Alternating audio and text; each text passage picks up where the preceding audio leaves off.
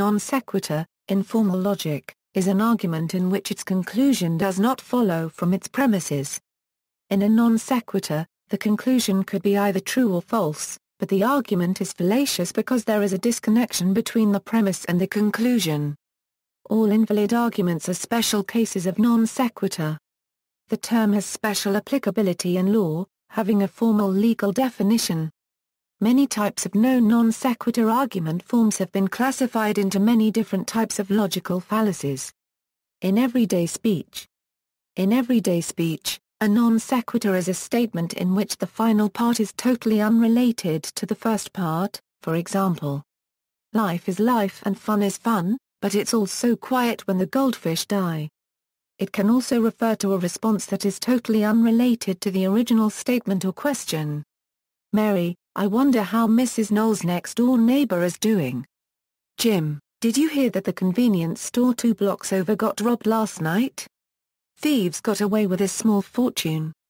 Fallacy of the undistributed middle. The fallacy of the undistributed middle is a fallacy that is committed when the middle term in a categorical syllogism is not distributed. It is thus a syllogistic fallacy. More specifically, it is also a form of non sequitur. The fallacy of the undistributed middle takes the following form: all Zs are Bs, Ys are B, therefore, Ys are Z. It may or may not be the case that all Zs are Bs, but in either case it is irrelevant to the conclusion. What is relevant to the conclusion is whether it is true that all Bs are Zs, which is ignored in the argument. An example can be given as follows. B equals humans. Y equals Mary. Z equals men. All men are humans. Mary is human. Therefore, Mary is a man. Note that if the terms were swapped around in the first co-premise, then it would no longer be a fallacy, although it could still be unsound.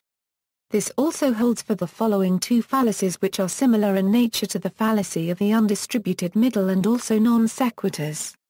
Affirming the consequent. Any argument that takes the following form is a non sequitur: if A is true, then B is true. B is true. Therefore, A is true. Even if the premises and conclusion are all true, the conclusion is not a necessary consequence of the premises. This sort of non sequitur is also called affirming the consequent. An example of affirming the consequent would be, if Jackson is a human then Jackson is a mammal. Jackson is a mammal.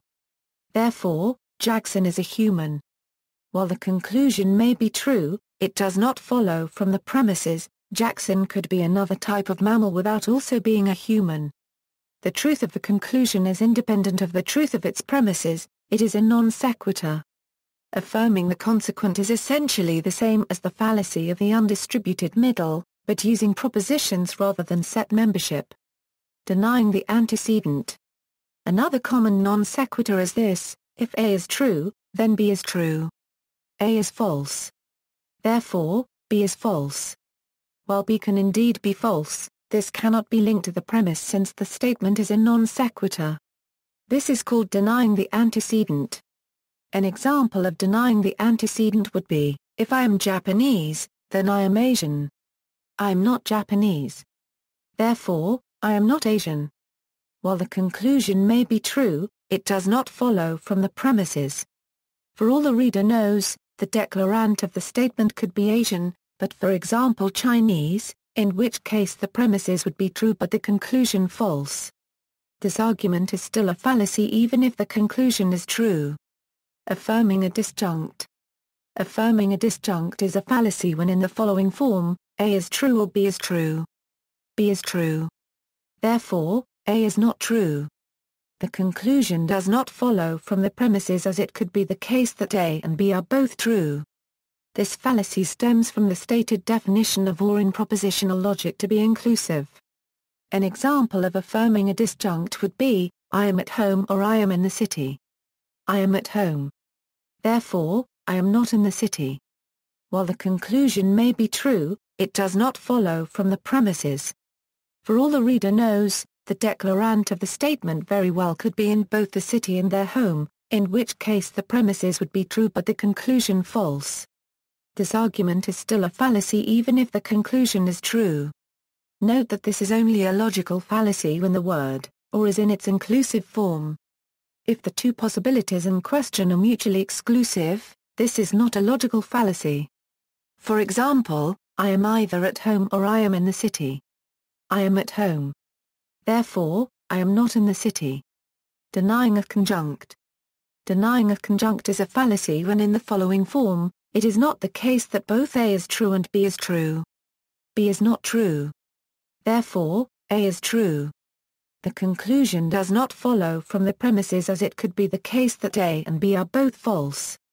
An example of denying a conjunct would be, I cannot be both at home and in the city. I am not at home. Therefore, I am in the city. While the conclusion may be true, it does not follow from the premises. For all the reader knows, the declarant of the statement very well could neither be at home nor in the city, in which case the premises would be true but the conclusion false. This argument is still a fallacy even if the conclusion is true. See also, ignoratio elenchi, modus tollens, modus ponens, post hoc ergo propter hoc, regression fallacy, fallacy of many questions, references.